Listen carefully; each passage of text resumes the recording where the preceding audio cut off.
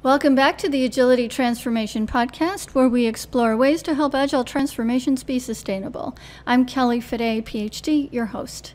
Today is part 2 of my interview of my colleague and fellow Agile coach, Gaganbir Palta.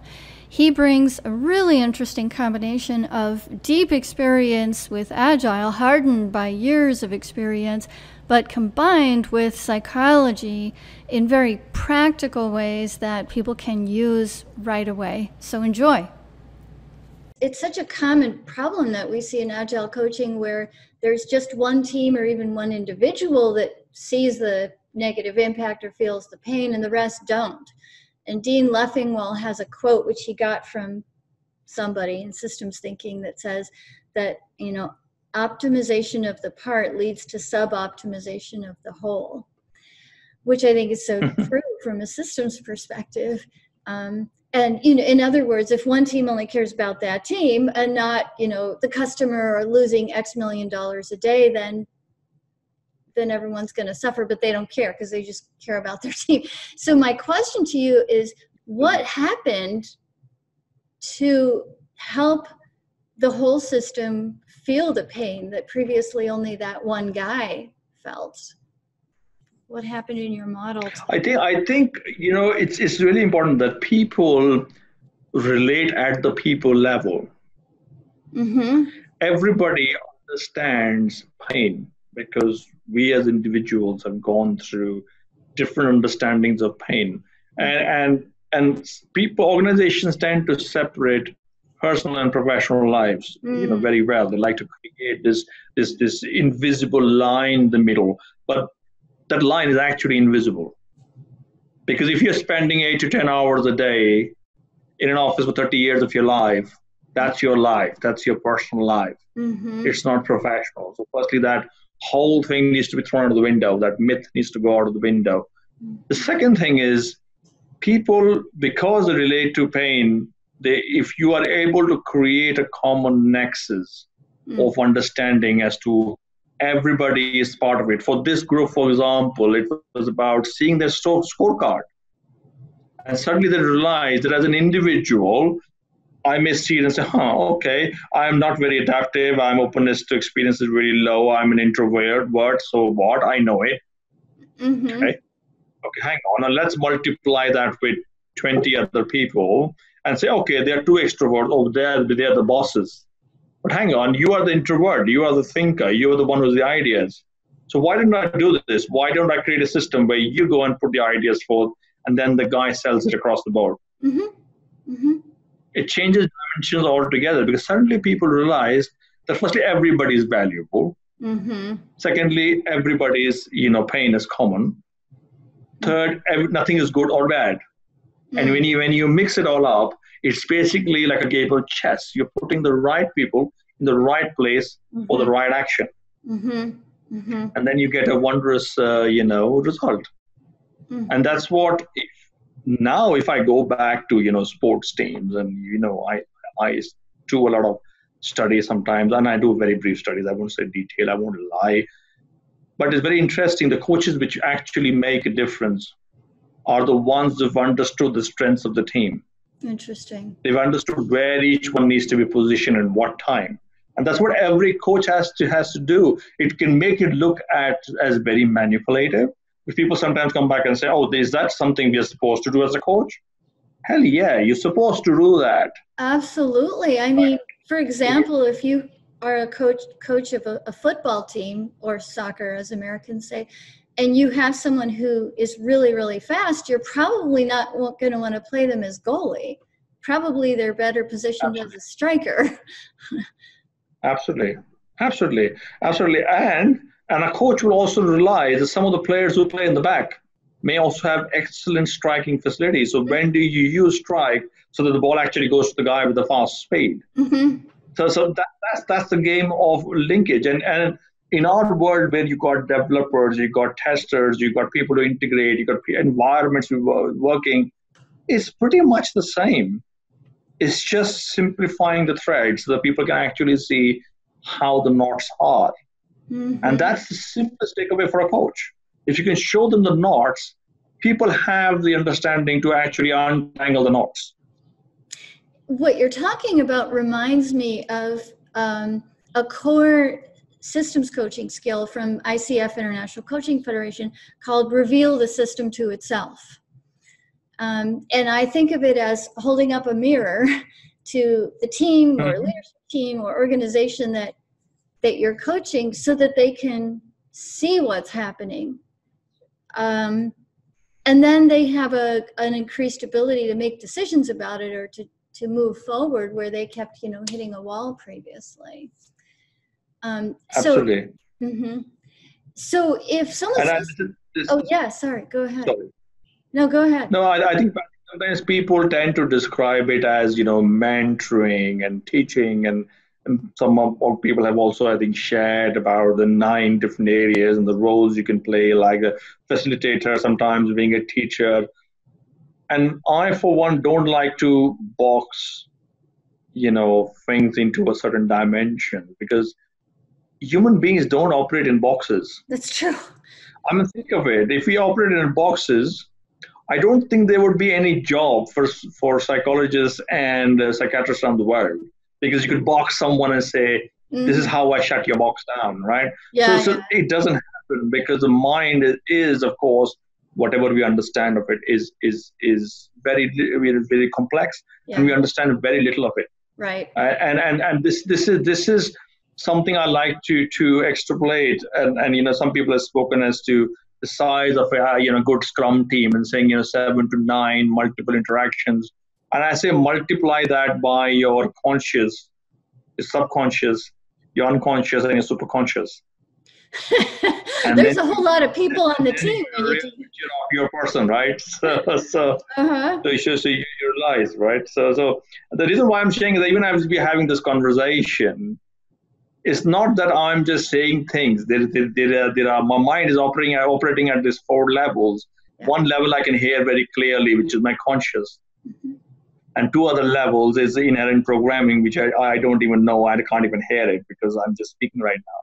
And the same thing you're absorbing and you're saying, it's very difficult to really put in a box and say, if I say the statement, this will be the exact reaction. It's not.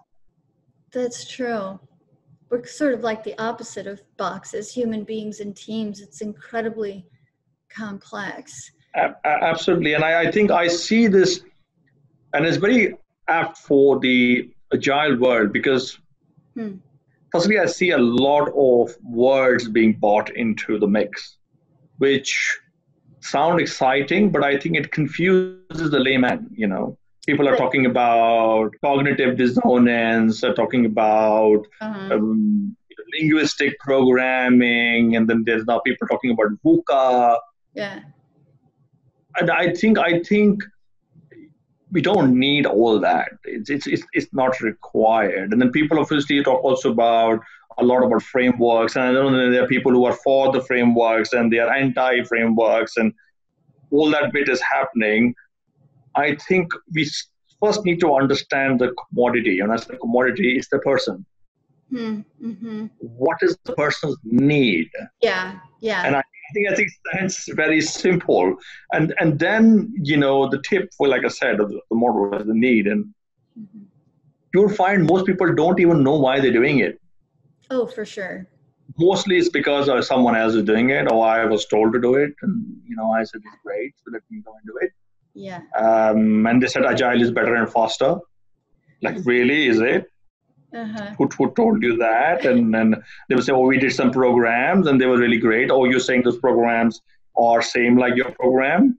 Oh, no, they are new age, and we are actually heritage. So the gap is I think it's a lot of jargon being positioned. And while they are great literate subjects by themselves, I think people also need to understand the depth of some of the subjects. So I think it's very important that the right education is put forward. And I kind of took it on myself to start to push and change some of these factors and say, these are not something we need to talk about. Things like VUCA. I mean, what does VUCA have to do with Agile? And people have picked up VUCA because VUCA was a post-Cold War theme. And it has nothing to do with this. It was all about, it is a change tool by itself, and nobody talks about that. That's interesting. Decide to say that the whole answer to VUCA is agile. So you are telling me the volatility and the uncertainty in the world can be tackled by agile. What? Really, I mean, this can get into some real practical examples, but you can't. Agile is not the answer for everything. And then people say agile is a mindset. I mean, how wrong could you be? Well, why wrong? Interesting. It's interesting because as I listen to you, I can see both sides, or I can see multiple sides. So now I'm curious. Well, let me ask you this first, because I'm so interested in this topic. I do want to ask this question, which is, if someone wants to try out this ThnkStack tool, how would they do that? Is it publicly available, and how would someone get started? So I am writing a book. Yes, and I had a deadline, which was supposed to be somewhere around the end of June, but let's not go there, because it's,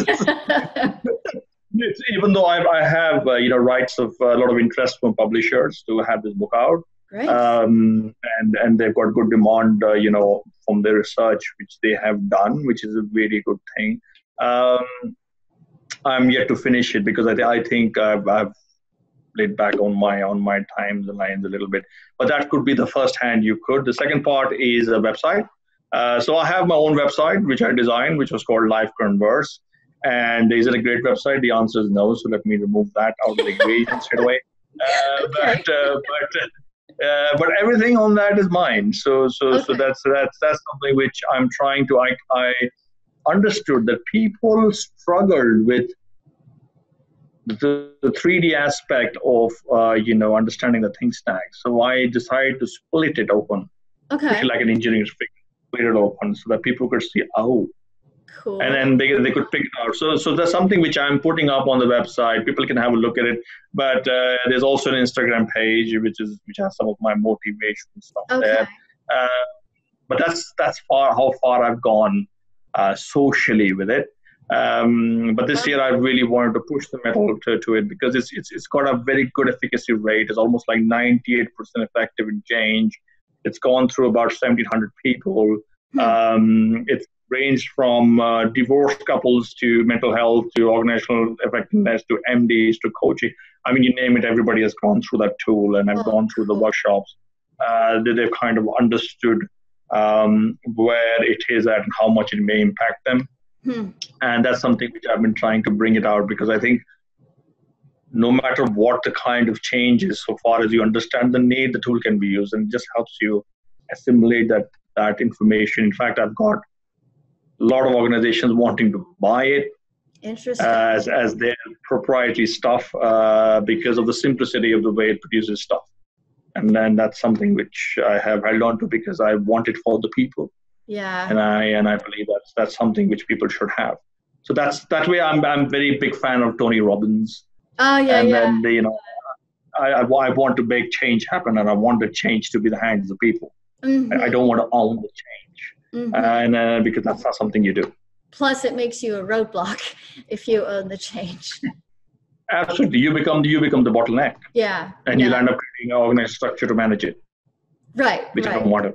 No, I completely understand. I'm trying to figure that out myself these days, how to stop being the bottleneck. Yeah. So about the book and the website, super cool. And are there like case studies of stories of like scenarios and how you use the tool with that particular couple or team? No, I have not evolved to that extent. I would be honest with you, because putting cases on there can make it a little dicey, purely because people may read and say, "Oh, this sounds like me," or and that's not something which you can fix it and try to make protection. It confidential. That could still be not. So I think the answer is to that is really it's there. Have a jest of it. If you want more in practicality, then you have to reach out at the moment, and that reach out, it's just me.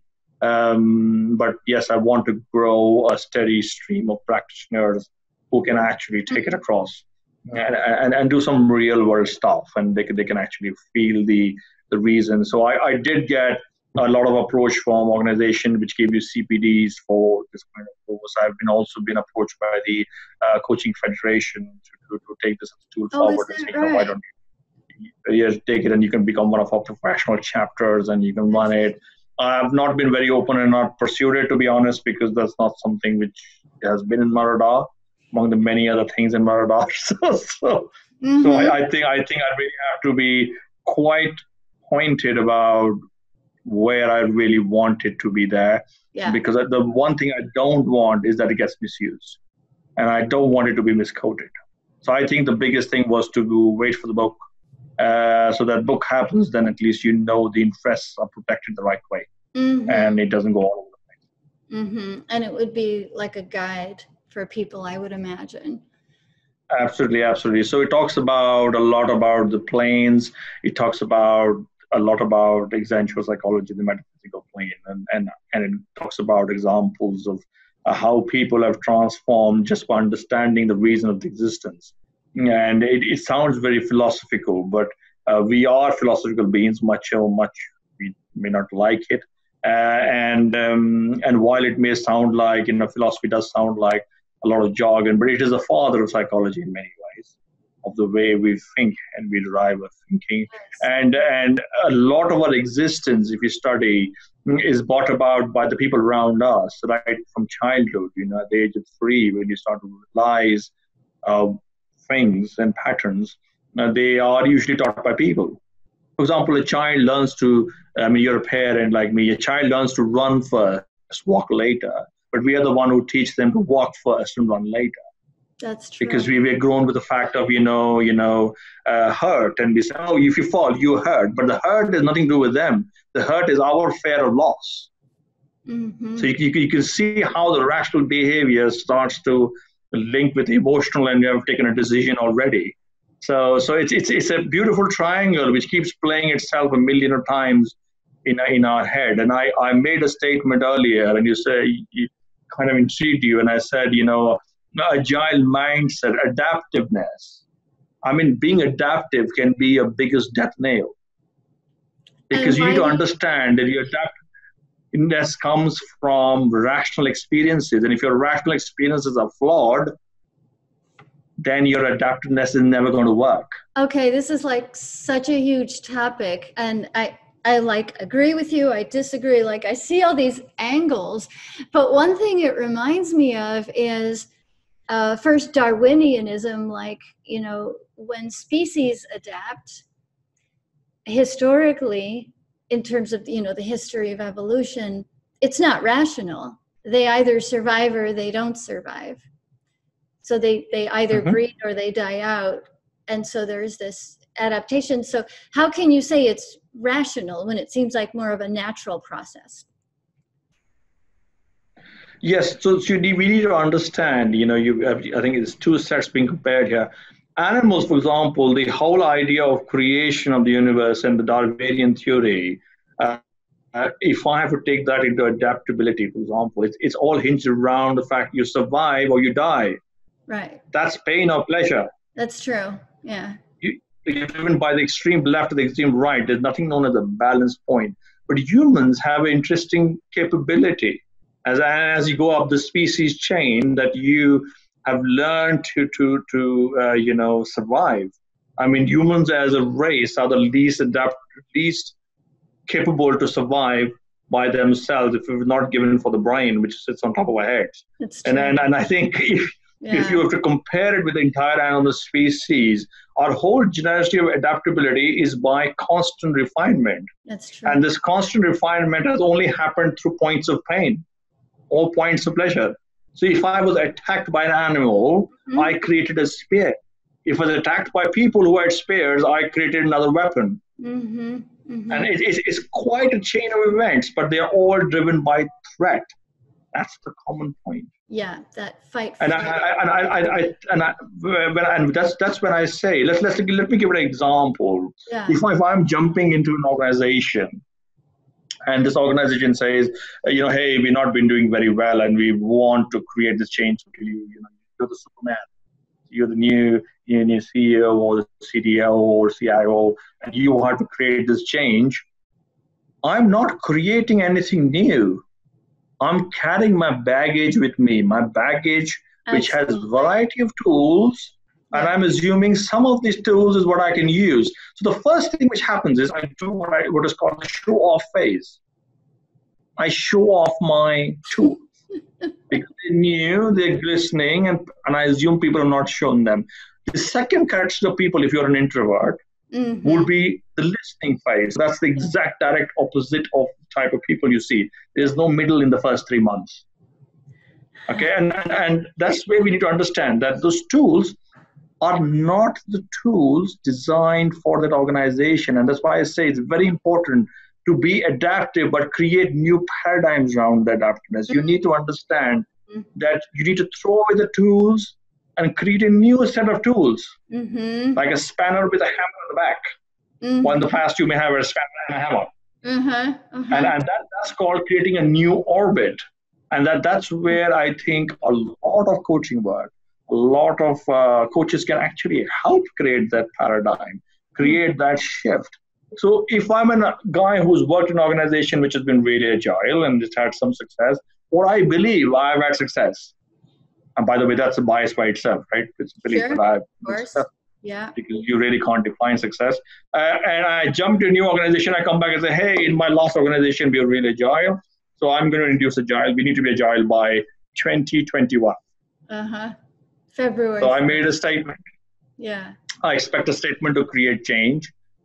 And then there are people, right? The people who assimilate that information in different ways, and they try to create pockets of excellence around it. And that's the way the change gets propagated. But here's the fact. I carried that out because I carried experience. So if my rational biases are already out of line, I'm actually bringing it forward to an organization which is going to get affected by this. So it's really important to understand the paradigm you want to create. So I always say design the orbit in which you want to float as a planet. And if you don't understand that, let's learn to listen and understand that, because culture is as basic as the ingredient to creating, gunpowder. And if you can understand that, it's easy to light a match and create a difference. So that's the kind of stuff you need to, I think, absorb. That's why I said adaptiveness is I'm actually writing an article, and probably in a day or two it should be on LinkedIn. But I was just writing about why adaptiveness is your biggest failure in Agile. That's fascinating. And part of what I hear you saying is that as you try to create a new orbit, one key success factor is self-awareness, becoming self-aware of your own biases and your own assumptions, so that if you have an assumption that won't be beneficial to this new orbit, that you're aware of it and you can adjust and adapt that, if I'm hearing you correctly. Absolutely. And I want to say, one of the 4 points of the triangular pyramid is mindfulness or oblique spiritual awareness. And I put an oblique there because it depends on an individual or an organization. And some people are not spiritually aware. They connect spirituality with religious fervority, which is it's not in my head, because you can be spiritual and yet not be religious. That's a different, I think, debate or discussion. But being mindful is something organizations are beginning to talk about. A lot of coaches talk about mindfulness. But like you're saying, it's very important to be aware that even though I'm running this orbit, I need to be mindful of how much of the impact I'm causing around me. Because you really can't be a bull in a china shop and say I'm designing an orbit, because that's a recipe for failure. But sometimes there's also a recipe of success, and it depends on how you want to design the orbit. But I think the key point is, yes, you need to be mindful as you balance your flux. It's so fascinating, and it, I think there could be a really interesting conversation with system dynamics and working with systems. So I have to go because I have another meeting, but sure. I feel like we barely scratched the surface. This is like, it's a deep topic, but yes, it's a deep topic, but it sounds like you have made it simple and elegant and resilient so that people can pick up this model and use it for the kind of shifts and transformations that they want to create in themselves and in their organizations. So very cool stuff. And I'm already thinking ahead of like, when can we next talk? Because we have so much else to cover. I mean, we have culture, we have neurology, we have all kinds of things. So, and I am Yeah. Yes, please, Kelly. I think whenever you are free, I think if the current is aligned, I'd be happy to speak more about each of the subjects. I mean, just looking at the emotional plane, looking at cognitive biases. I know there are some organizations which have started to touch that service and have started to talk about cognitive biases. In fact, I read recently LinkedIn about a very senior HRD, leader talk about cognitive biases, and I did a workshop in London a few months back where I did some simulation exercises on cognitive biases. I do a game called Habubi and Kiki, where just the sound of it, you'll be surprised how people related as male and female just by a shape on the wall. Interesting. And you'll be surprised that game I've played with 5-year-olds has the same result as a 50-year-old. And it's just the sharpness of the sound which makes the male or the female form, and it's very odd. But that's the way cognitive biases play in our life. So sometimes when we speak to teams, we need to understand that there are already a lot of biases, and there are about 27 key biases which play straight away. And it's good to rationalize and understand them.